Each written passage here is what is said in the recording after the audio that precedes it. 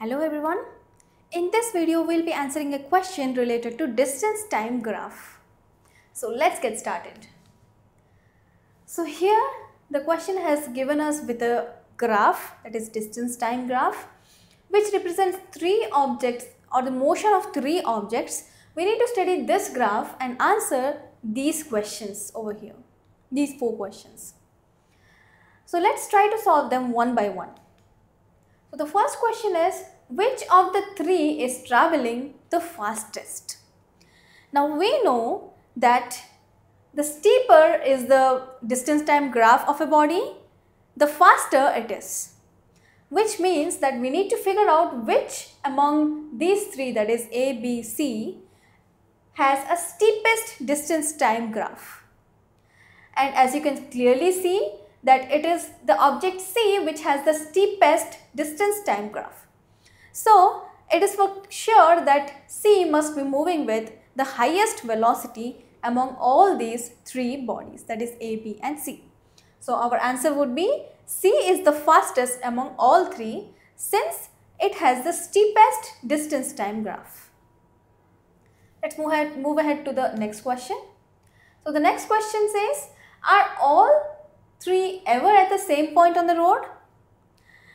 Now to answer this question, we should know that when can we say that two objects are at the same point on the road while they are moving. Whenever the distance time graph of a body coincides with the distance time graph of another body, we say that at that instant of time, these two bodies were at the same point on the road, or they seem to pass by each other. Now here we see that there are 3 points at which these lines meet each other. For example, the point P where C and A meet, point R where B and C meet, and the point Q is the intersection point of B and A. Now P is the point where C and A are at the same place.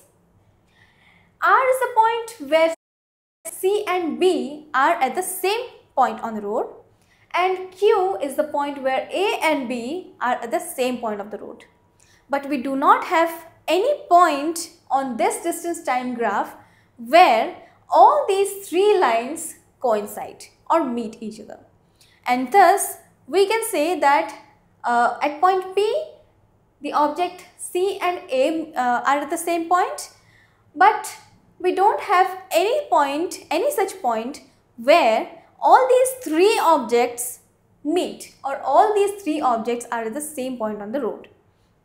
Thus, the answer would be no, all of them are never at the same point on the road, since we don't have any common point of intersection of all these three distance time graphs. The next question is, how far has C travelled when it passes A? Now, at which point does C passes A? Let's try to find out. This is the intersection point of C and A. So it is the point P where the object C passes A. Now at this point, we need to find out at this point what is the distance travelled by C. So at this point, we need to find the distance. So for finding the distance, we need to draw a perpendicular from this point P to the y-axis where the distance is plotted. So it is like this. So we see that it touches somewhere around 300 meters. So the distance that C has travelled when it passes A is 300 meters. Now how far has C travelled by the time it passes B? Now what is the point where it passes B? That we need to figure out first. So which is the intersection point of C and B here? This is the one, that is point R where C and B meet each other. Now at this point we need to find how much distance has been travelled by C.